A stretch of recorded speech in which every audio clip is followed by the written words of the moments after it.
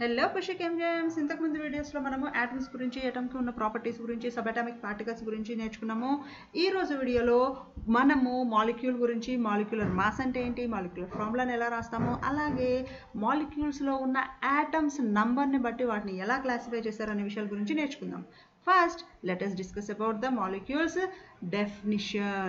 The definition of the molecule is the group of two or more atoms held together by chemical bonds in order to attain the stability. Atom అనేది stable గా లేనప్పుడు అది వేరే atoms తో లేదా దానికి సంబంధించిన సేమ్ ఆటమ్స్ తో అయినా సరే ఒక కెమికల్ బాండ్ ని ఫామ్ చేసి స్టెబిలిటీని అటైన్ చేసినప్పుడు ఆ ఫామ్ అయిన గ్రూప్ ని మనము మాలిక్యూల్ అంటాము.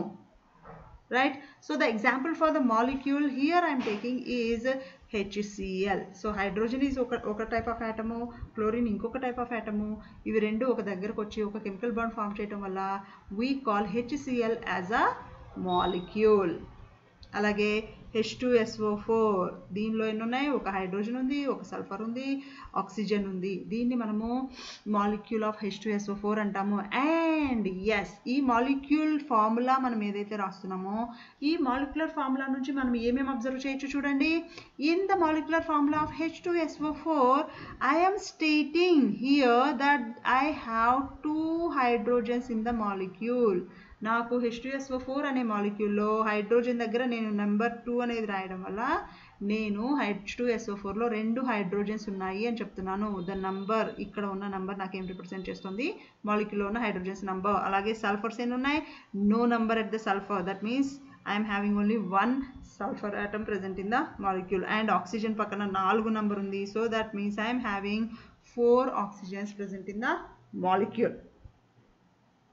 So this is how we will show the molecular formula. Alage depending upon different atomic numbers, different atoms present ayi unna danni batti manam dani molecule ki sambandhinchina atomicity gurinchi maatladam. ఒక మాలిక్యూల్లో ఉన్న number of ఆటమ్స్ని బట్టి మనం ఆ మాలిక్యూల్కి ఉన్న atomicity గురించి మాట్లాడతాం. అంటే ఇక్కడ మనం చూడండి HClలో మనకి 2 ఆటమ్స్ ప్రెజెంట్ అయి ఉన్నాయి. సో ఈ మాలిక్యూల్ని మనము డై అటామిక్ మాలిక్యూల్ అంటాము. సో డై అటామిక్ అంటే molecule which is having only 2 atoms, 2 atoms దానిలో ఉన్న మాలిక్యూల్ని డై అటామిక్ మాలిక్యూల్ అంటాము.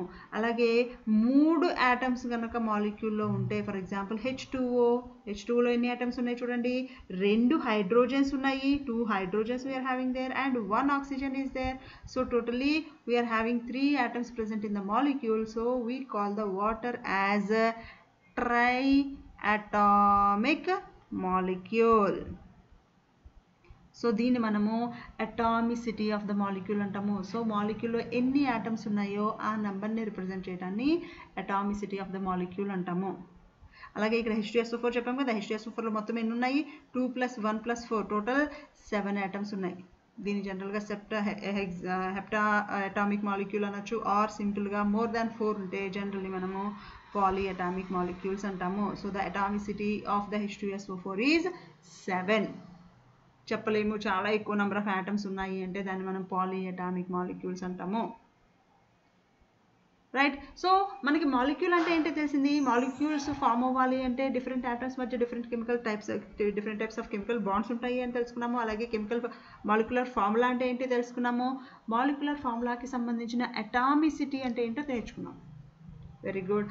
అలాగే next concept is to understand the molecular mass. ఈ మాలిక్యులర్ మాస్ అంటే ఏంటి అంటే, ఫర్ ఎగ్జాంపుల్ HCl తీసుకున్నాం. HClకి సంబంధించిన మాలిక్యులర్ మాస్ని ఎలా క్యాలిక్యులేట్ చేస్తాము అంటే, H అండ్ Cl, ఒక H ఒక Cl ఉన్నాయి కాబట్టి the molecular mass of HCl I can get by adding atomic mass of hydrogen plus atomic mass of chlorine. ఇవి 2 యాడ్ చేస్తే నాకు ఈ HCl ఆటమ్, ఈ HClకి మాలిక్యూల్కి సంబంధించిన మాలిక్యులర్ మాస్ వస్తుంది.